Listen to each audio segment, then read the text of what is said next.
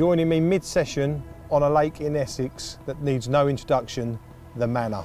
Lake that's been around forever, for years. You know, big carp fishing, biggest names in fishing are fished on here over the years. It's during the winter. I was on a WhatsApp group, there was 3 or 4 of us having a chat, what you're doing next year, where you're fishing, what you're going to do. And it was Dave Levy actually mentioned, what about the Manor? I said to him I fancied something different. I've been fishing a real low stock, rock hard water, where sort of 2-3 bites a season was good. You know, and I said I fancy something a bit different, something a bit more prolific.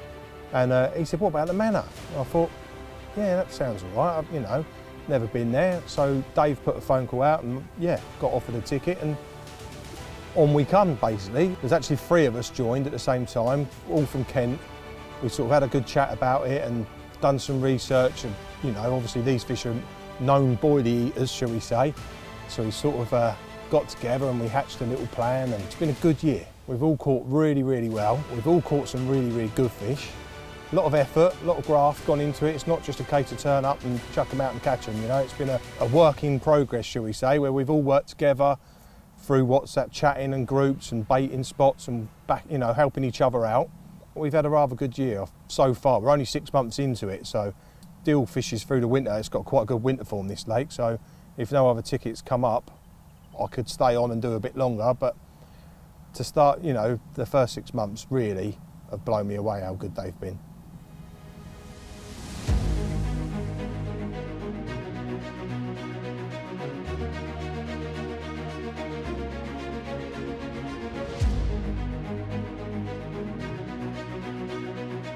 So the ticket started, I think it was April the 12th.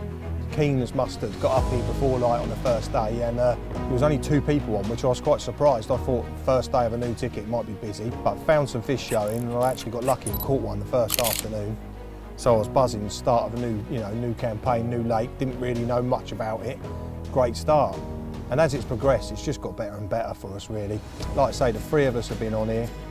We've baited heavy at times, really heavy. At other times, not as much. It's dependent on other people. It's busy. You know, it can be a busy fishery at times, but summer's been really good. I must say that I fish normally Tuesday, Wednesdays, and there's been sort of 4 of us constantly fishing them days, and they've been superb lads, they really have. Not many places this day and age where there's no sort of bitterness and sort of a bit of jealousy. There's been none of that on here this year. It's been Lee's fishing here, I'll leave an empty swim next to him and I'll go next swim down. No sort of jumping in, trying to encroach on you. Everyone sort of gave each other enough space to actually angle and go about your fishing how you wanted, you know. One of the lads done quite a bit of time in the middle pads. Everyone just left him to it, let him crack on in there, and he caught his fair share of fish and he had a good year as well. So it's been really, really refreshing to fish a lake with a good bunch of lads that have all appreciated everyone's catching. You know, it makes a change, I think, nowadays. There's been no bitterness at all. It's been quality. When everyone got lucky and caught one of the bigger ones, handshakes, well done, mate, good angle, you know, how it should be, how carp fishing should be, really. It's been refreshing.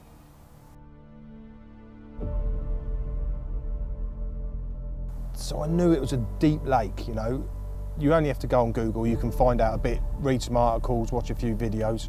So I knew it was deep, sort of 25, 26 foot in places in the middle. So I knew that a lot of it was closer in fishing. And we sort of come open-minded and just started fishing for bites.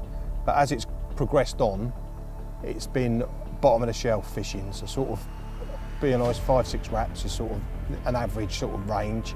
And we've been very, very particular finding real clean clay areas at the bottom of the shelf. And like I say, at times we've really baited heavy. You know, the week they spawned, it shut for a week or 10 days. And I think in that week period, between me and my mate Topper, I think we've done something like 140 kilo of bait. But you've got to remember, there's probably 70 carp in here and a big head of big fish. You know, there's a lot of female carp, they spawn right out. So we give them a couple of days and then we both, I mean, I live in Dover, it's an hour-and-a-half drive to get here. So I drove up and yeah, I filled it in. I had loads of bait with me and I proper let them have it. Not just boilie, we had pellets, park call, boilie, everything, and just filled it in really. Got some spots proper rocking.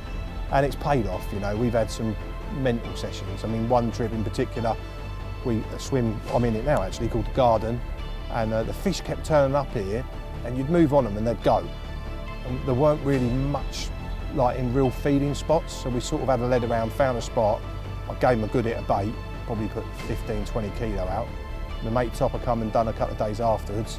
He'd done the same, another big hit of bait, and then I turned up and caught 5 off them spots, you know, they were queuing up out there. He come and he caught, and then our other mate Alex, he come and he had a hit of 5 out of here as well. You know, and everyone was catching. You know, that's one thing I would say with the baiting, it's not only helped us, yes, we've caught our fair share and done well, but the other lads, the fish are all up in weight this year. They're looking really healthy. You know, the other lads have all caught them and they've all said, like, it's been a mega year, you know, the fish have been right on it. And I think that's due to the amount of bait that we've sort of applied throughout the season. It's sort of helped everyone, I think, and the fish, and the fishery.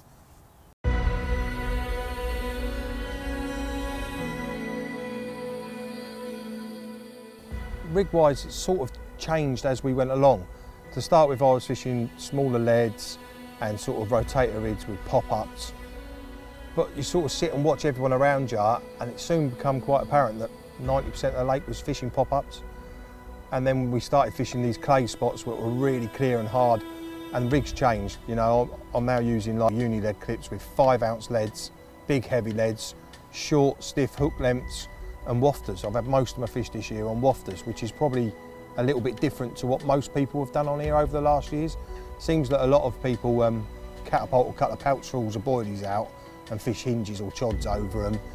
I think if you look back on the history of the manor, it's been fished a hell of a lot like that, spreading boilies and fishing chods and hinges. I've not done any of that. Like, my baiting's been spom. I've spommed every week and I've caught over spoms, you know, tighter patches. Probably a little bit, like I say, a little bit different to what a lot of people have done.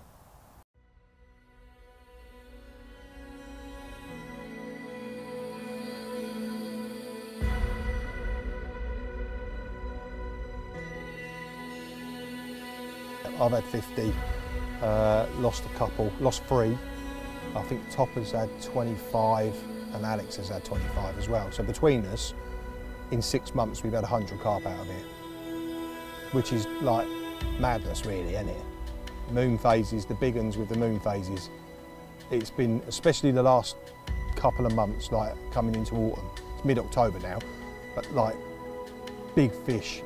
That period, a few days before either a new or a full moon, it just does flurries of real big uns. Like, and it's a joke, it would do sort of, well, the other week, 2 weeks ago, I had a 48 and a 45, my mate Dave had a 48, someone else had a 39. It does like 5 or 6 bites and they're all massive, you know, it's an insane water, it really is. I think we was talking earlier, Rich, and we worked out something like 10 to 12 fish over 45 pound at the moment, which for a small lake is just a joke, isn't it, really? It really is. And they're nice, you know, some of them are really, really nice fish. If they were in a low stock, big pit lake, people would be screaming like mad about them. They are absolute worldies, some of them.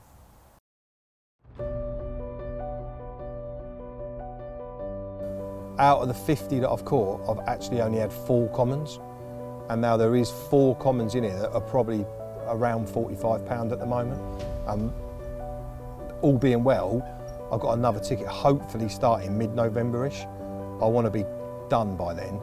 So if I can catch 1 or 2 of these mid-40 commons before then, I will be buzzing. One of them's potentially going to be 50 pound as well, the big Simo common. I've not had that. My mate Alex has had it 46 something, but it's just getting bigger and bigger as it's coming, you know. I think the next capture, it will probably be 50 pound.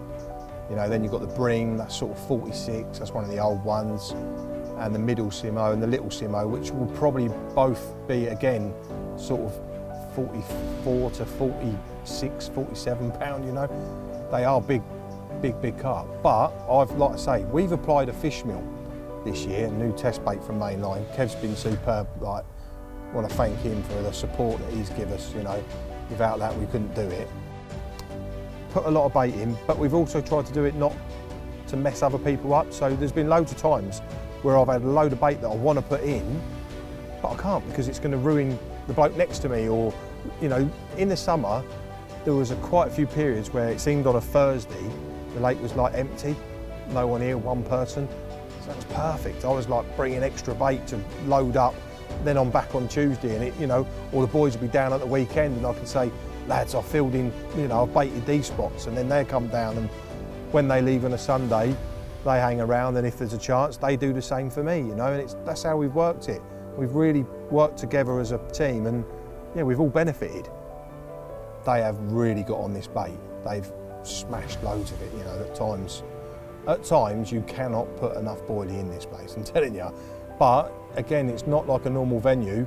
At times, like you'll see them in a group, these big ones quite often are together, and you'll see a group come by in the summer when they're up in the water and there'll be like 10 fish, and the smallest one might be 35. You know, it is ridiculous. You imagine them start feeding and they're troughing, they can get through a fair old bit of bait.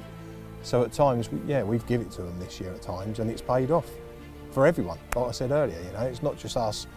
Yes, we've got our lines, you know, our fair share, but the other lads have all caught some mega fish and they're all big and looking healthy, which is testament to the bait, I think. Yeah, there's a couple of catches that definitely stand out. One trip, I turned up, a few people here. I actually done a night in this swim. I see a few fish fizzing, done a night in here, but they weren't they'd moved and they weren't really here. So I decided, like, I've got to get on my toes, got to try and find them. Knew the wind was due to come and blow down to the other end, so I sort of got in there thinking I'll get set up, get my spot sorted, ready for the wind to change and hopefully move some fish in. And yeah, it just went perfectly. Sometimes you get it right, don't you, in carp fishing, and that was one of them moments where the weatherman was right, everything went right, the fish come in, and it went well. First afternoon, I had a fish called Baby Stella, 43 something. Love, you know, bit of a regular one. It comes out quite a bit, that one, but it was the first time I caught it, so I was buzzing. Then about an hour later, I had a 35.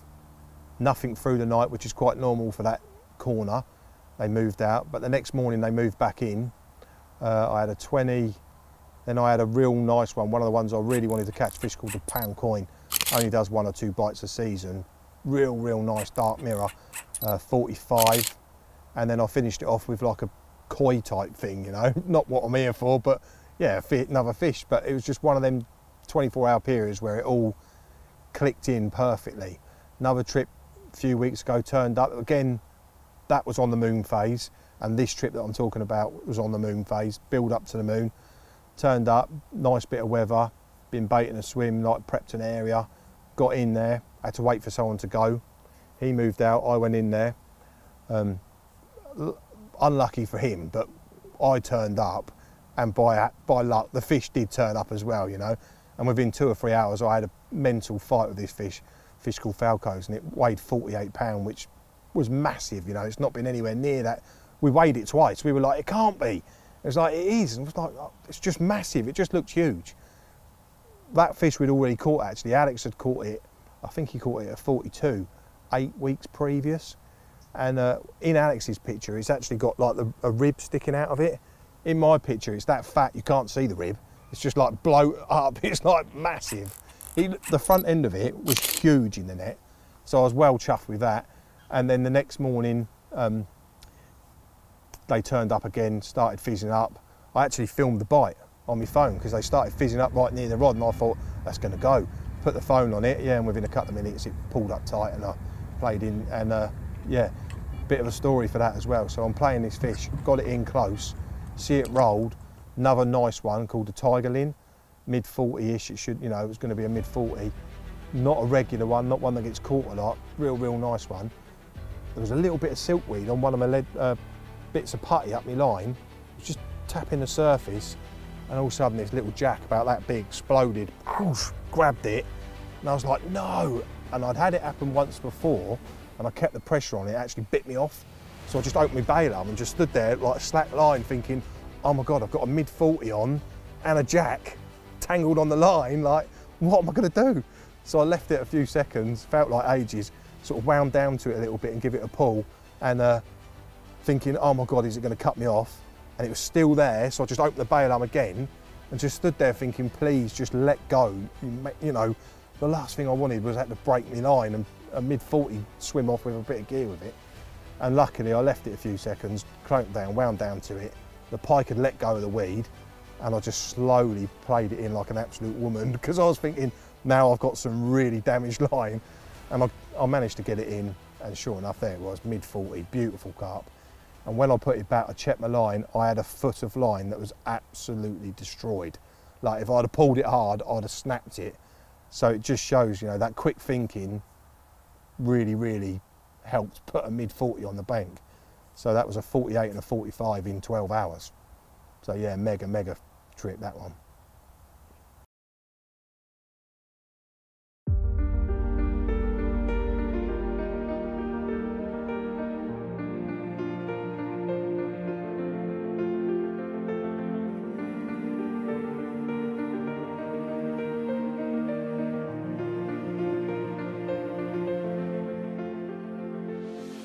I turned up yesterday to do this piece, October the 10th, and it's something like that, Rich?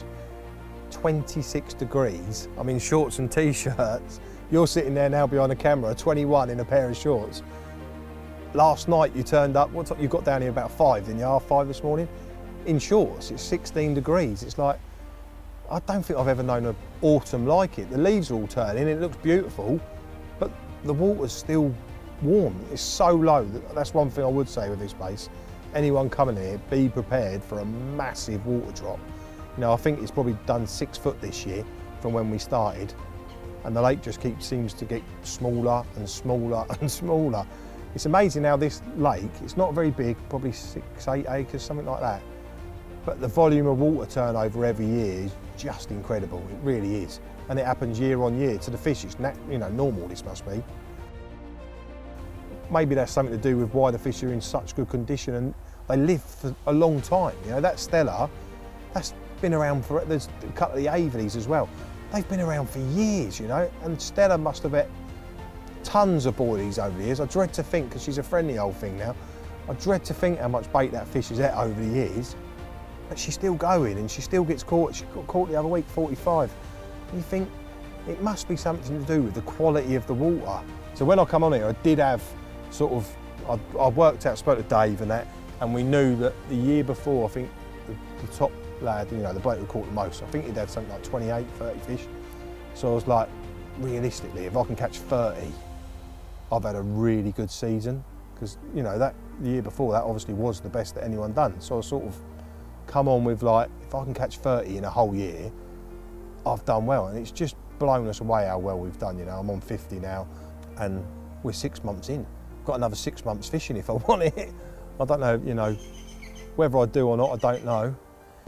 So yeah, if I could catch 1 or 2 of these commons before I go, I'm more than happy to walk away and think, yeah, I had a really good year in there, enjoyed it, met some really good blokes, hopefully stay in touch with them, which is one of the best things with carp fishing. When you travel around a bit, every lake you meet different people and you sort of make friends with them and you keep in touch with them.